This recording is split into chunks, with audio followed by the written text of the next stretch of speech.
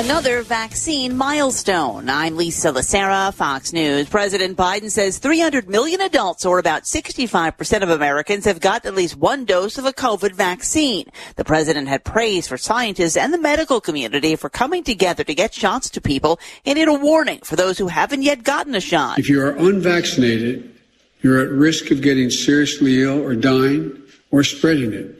The president has said he wants to have 70% of Americans with at least one shot by July 4th. As a new poll shows, many Americans are relaxing precautions they took during the height of the pandemic. The poll from the Associated Press and the NORC Center for Public Affairs Research finds that most people have returned to their usual pre-pandemic activities like going to restaurants, traveling, and going to events like movies and sports. While 34% of poll respondents say restrictions in their area have been lifted too quickly, 27% say they weren't lifted quickly enough. Amid a national push to get more people vaccinated against COVID-19, 46% of those polled said they definitely will not get the vaccine, with another 29% saying they probably will not.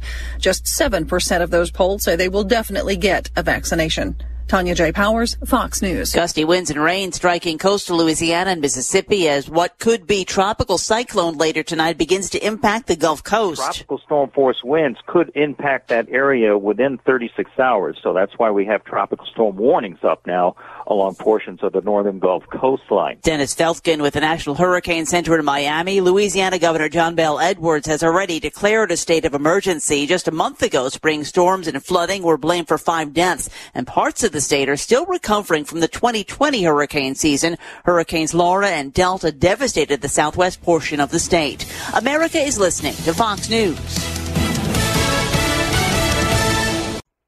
CuriosityStream is the only streaming service with thousands of documentaries, award-winning and exclusive content that will actually teach you something. And there are new shows every week. This week, check out The Island President and Classical Destinations with Simon Callow. For just $1.67 per month, you get unlimited access to CuriosityStream's library of content available anytime, anywhere, on any device. Signing up is easy, and if you don't like it, then you can cancel anytime. Sign up now at curiositystream.com/Fox.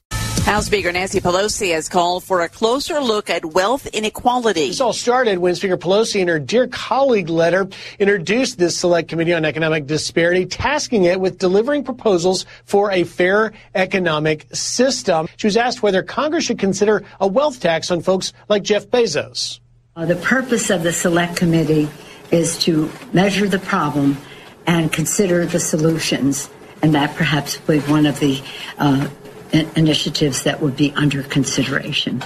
The committee has 8 members, each with a specific focus. Ocasio-Cortez's being this generational disparities and increasing worker power in the economy. Fox's Griff Jenkins. U.S. Catholic bishops have approved the drafting of a teaching document about the controversy over the receiving of communion based on political beliefs. It was days of meetings and impassioned debate that led to a private vote among U.S. Catholic bishops. The action passed with a vote of 168 in favor, 55 opposed. On a document to be later drafted on the meaning of communion in the Catholic Church, that the bishops hope will rebuke Catholic politicians for receiving communion, despite their support of abortion. Supporters of the measure say the strong rebuke of President Biden is needed after his recent actions protecting and expanding abortion access. As opponents warn, the action could portray the bishops as a partisan force during a time of bitter political divisions across the country. Jeff Manasso, Fox News. Authorities say a man who was swimming near a fishing line about 40 yards from shore in South Walton, Florida, was bitten by a shark. The fire district says the man had visible wounds to his upper body and chest. He was taken to the hospital and is expected to recover. Sharks have also been spotted this week off the coast of Long Island, New York. I'm Lisa Lacera, and this is Fox News.